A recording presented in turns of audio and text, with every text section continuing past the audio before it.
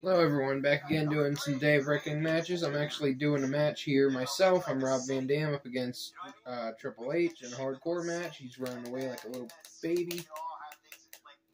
Reversed. Just planning to beat him down a bit. Oh, he's already bleeding. Beat him down some more for his bad booking. This is for burying everybody. You buried everybody as a wrestler, now you bury him as a booker. So, you get what you get. Take that. I see how it is. My charisma's low, so you get to do whatever you feel like, huh?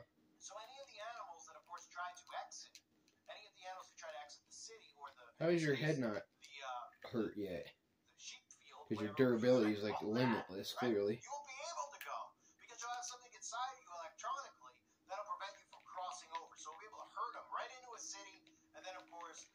I get my stamina back here. That's what we want. So number 4, mind the flight zone, whatever that means. Number 5, avoid grabbing the horns. Learn proper positioning. It says don't grab a bull by its horns, or in this case, a sheep by its horns. Okay, just grab it by its bone.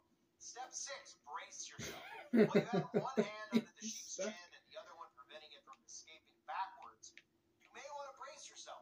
Keep both hands on the sheep and press the sheep against the fence or wall. Okay. Number 7, consider using a halter. If the method of okay, sure, you get hit with something. There we go, that's what I was looking for. There's a certain something I wanted to do. Okay, sure. You have limitless charisma, clearly. I'm thinking like more than like 50, 100 sheep. I'm thinking millions of sheep, right? I'm thinking like, hey, I've got You counter one move, you get like a million, half a dang finisher, it seems like.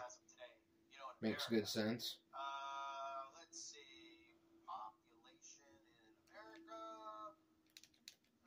Let's see what we have. Just curious, just going to census, you know. Okay, so the U.S. is 336 million, 8 billion in the world, which continues to go down, not up. I wonder why. Excuse me. So, okay, let's say instead of having a couple hundred sheep, right? Now we have, let's say we have 336 million sheep here in America of the actual animal, though. So we got to figure out how can we get these sheep to ultimately do what we want them to do, right? So maybe even one city's not enough. We need like a lot of cities, and then we need zones in the cities, like almost like a dome over it, but one that like is not visible, because if people see like bars and cells, then they'll get suspicious and realize what's happening. So instead we need to make it like as dystopian as possible, utopian as possible too. So then we can get all the sheep in there, and then think about it. Okay, sure, you've done like nothing and you have 2 finishers. So we'll get them all on the same page with that. But something that we can ultimately control so the sheep can't scheme among one another, because they're sheep. Again, they're animals, you know? So we need that to all be controllable. So we'll get them into the cities, then we'll control what they can, you know, where they can go inside of these small barns that we're going to put them in. And we'll give them a curfew, and then eventually at the end of the day, we'll round them up, and we'll get them in their little barn stalls. You know, we'll also call those their homes, their smart homes. And then inside of there, well, we'll turn the electricity off, and everybody can go to sleep, and it's great for everybody. And this is what I've wanted to do.